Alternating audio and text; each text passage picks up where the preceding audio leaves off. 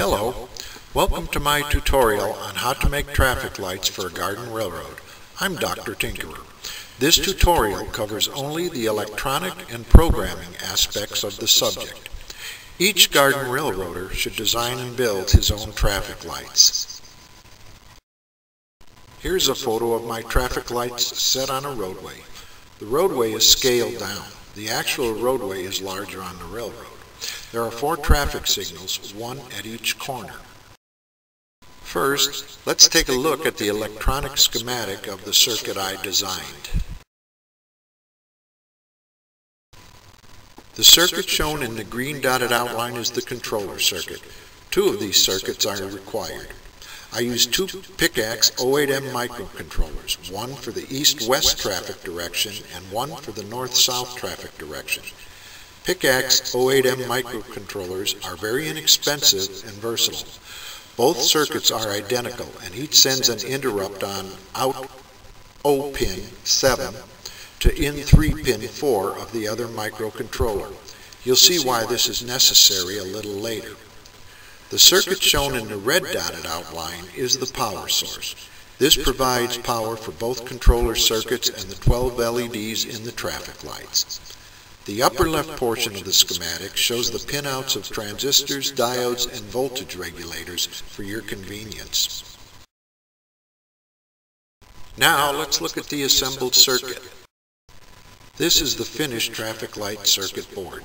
I wire wrapped all connections for fast, easy construction. Wire wrapping also allows for easy circuit modification. Both controller circuits are assembled on the board shown. 2 PICAX microcontrollers are mounted side by side in a single 16-pin dip socket. The 6 transistors are mounted side by side in an 18-pin dip socket. This saves a lot of space. The LED resistors and 7805 voltage regulator are mounted on the left half of the circuit board. The bundle of wires on the left are the outputs to the LEDs. They terminate on a terminal strip, allowing the circuit board to be located away from the traffic lights. Before we discuss programming the PICAX microcontrollers, it's important to understand the pin assignments of the PICAX chip. The PICAX pin assignments can be confusing to beginners. In this picture, the hardware pins are designated 1 through 8 inside the block. The designations outside the block refer to the software ports. As an example, look at hardware pin 6. Its software port is in 1, out 1, or ADC 1. That means hardware pin 6 can be programmed as an input, output, or ADC port. Whenever the program refers to pin, low, high, input, output, or other instructions when pin is required as part of the instruction, it refers to the software port. As an example, the instruction output 4 means set software port 4 as an output. Software port 4 is hardware pin 3. This is important information when wiring the circuit board. Each controller has its own program, one for the master controller and one for the slave controller. Let's look at the master program first. As you can see, this is a very simple program. The text in red is programmer's notes and have no effect on the program other than to remind the programmer what he's doing.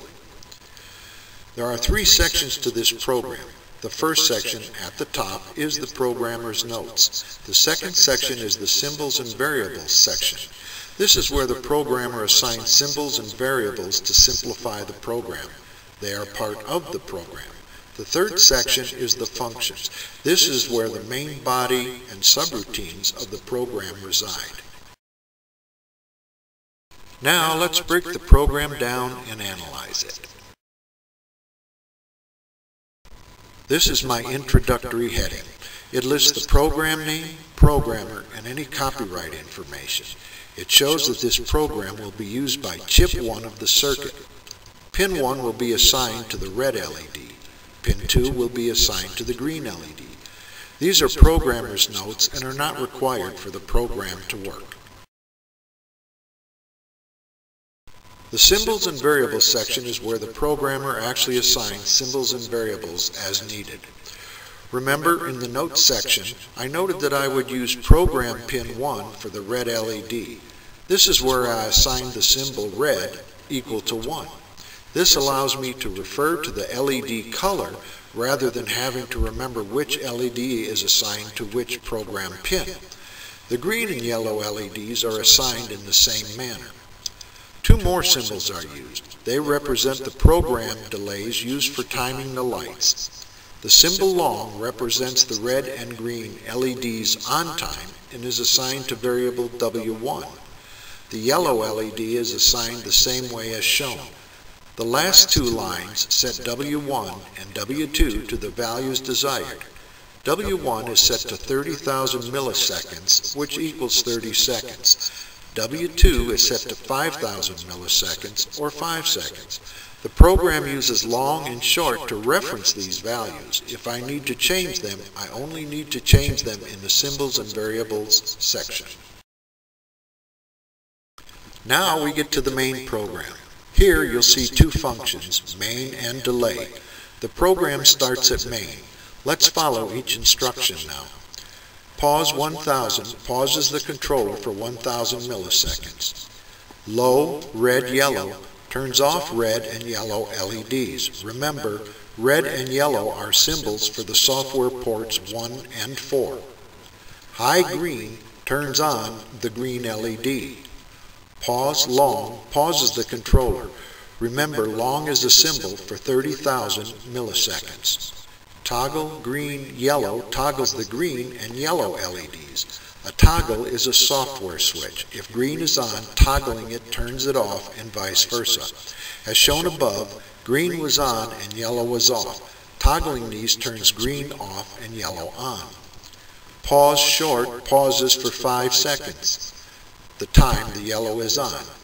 Toggle yellow-red turns yellow off and red on. High interrupt sends an interrupt signal to the other controller.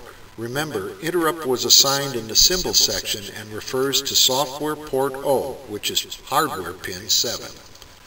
Pause 2 keeps the interrupt on for 2 milliseconds. Low interrupt removes the interrupt signal. If pin 3 equals 0, then delay. After sending the interrupt to the controller, this controller waits for an interrupt from it. Go to main. When the interrupt is received, jump back to main and repeat it.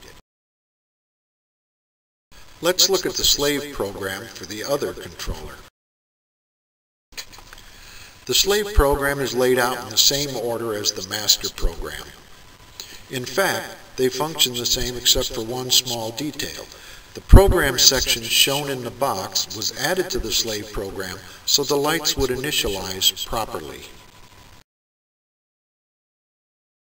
Let's look at this added program section now. For the traffic lights to synchronize properly, they must initialize differently.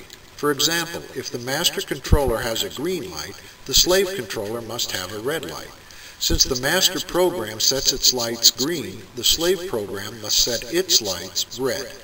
This is accomplished by the init function of the slave program, which resides between the symbols and variables section and the main function. It's shown here in red.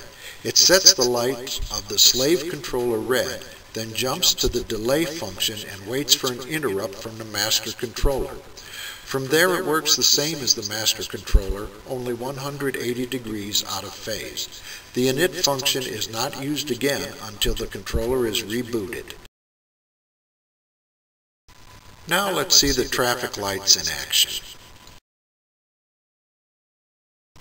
The lights shown start out green in the master controller and red in the slave controller. The two lights facing away from the camera are connected to the master and slave controllers also. The master green light and the slave red light stay in that state for about 30 seconds.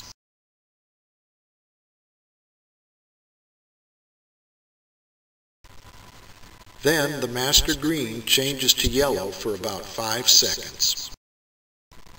1 second later, the slave red turns green. The slave controller will now execute the same set of instructions the master controller just completed. I have set the timing of the traffic lights for my garden railroad. You can set them to a more realistic time by changing the values W1 and W2 in the symbols and variables section of the program. The values you choose must be in milliseconds. There are 1,000 milliseconds in a second. Then, the whole process repeats itself.